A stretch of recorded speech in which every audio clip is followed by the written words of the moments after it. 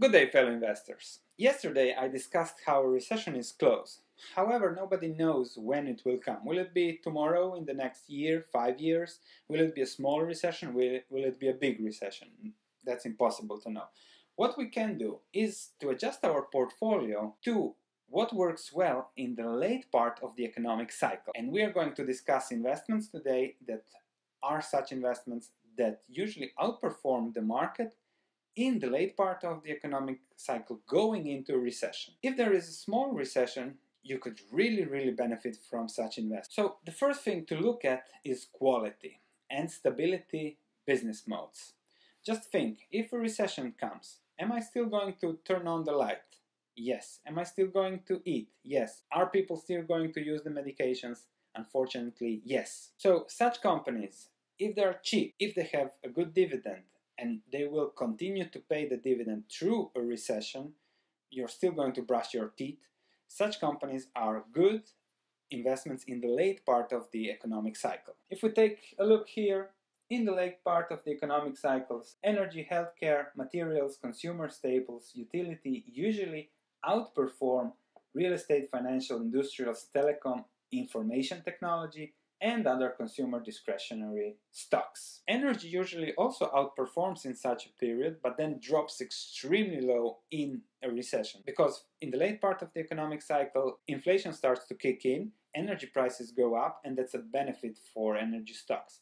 However, when there is a recession, demand falls, industrial demand falls, and then they really crash, so be careful there. Then there are other secular trends that will develop, will grow, no matter what happens in the economy. Those are the development of electric vehicles, the growth of the middle class in the world, 5G data, autonomous drive, growth in India, growth in emerging markets. So those things cannot be avoided. People are going to eat more in the whole world, fertilizer, so those trends are there no matter what happens in the economy.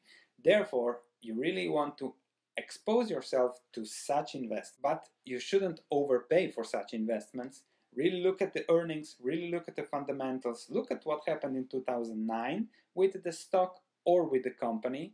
If the company was stable, continue to pay a dividend, had free cash flows. Look at price to book value and look at tangible book value.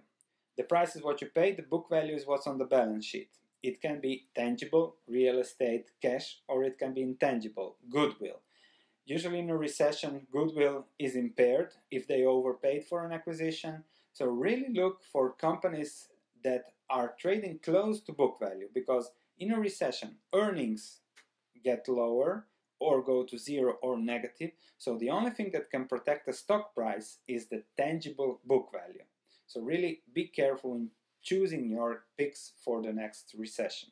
The second thing to do is start to take advantage of higher interest rates. We have seen the Fed slowly increasing its interest rate, which means that also treasuries are yielding more money. If you want to be protected, if you want to have liquidity, buying short-term treasuries will give you 1%. Okay, not much, but when the next crisis comes, you will be able to buy those information technology stocks, that consumer discretionary stocks at extremely low prices.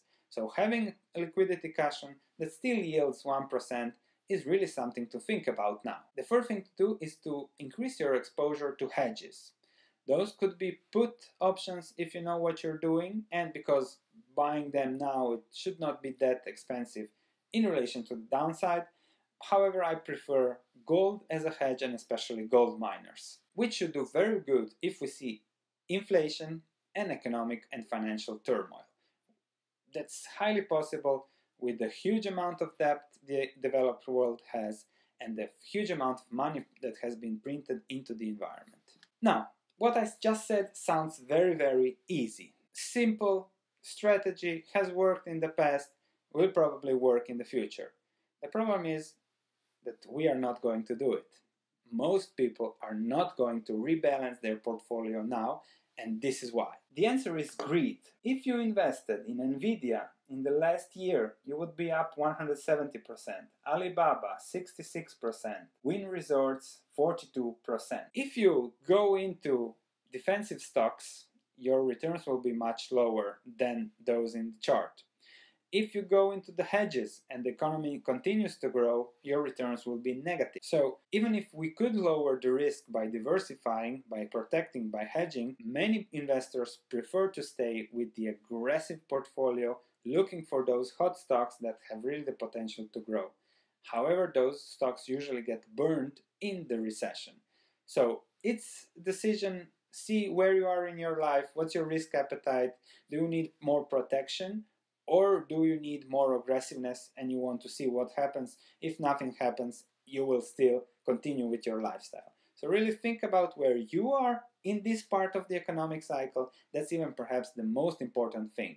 Where you are, where we are, where I am as a person, then what to do with your portfolio. Then it will be much easier. The good question to ask yourself is, what would I do if the S&P 500 falls 10% in the next month?